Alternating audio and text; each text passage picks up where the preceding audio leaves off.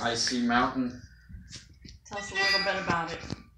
It was from a fiddler in West Virginia named Jarvis, who was neighbors to Lester McCummers, and he moved to Ohio later in his life, and yeah, but he was recorded, and this is like a pretty common song for like fiddle festivals and stuff. But I learned it because I had to play the guitar and I was like barely able to follow along, so yeah, it was a cool song, and I really wanted to learn it, so it was easier to learn the melody on the fiddle and then learn the chords to it. Cool.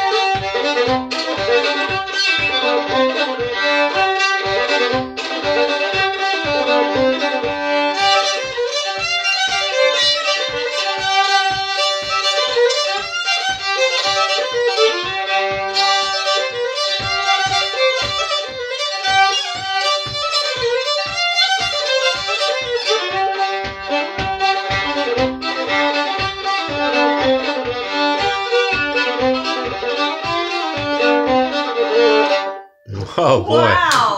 That's amazing. Good job, Reed. That's amazing. Congratulations on the old Holzhauser fiddle. Is that right?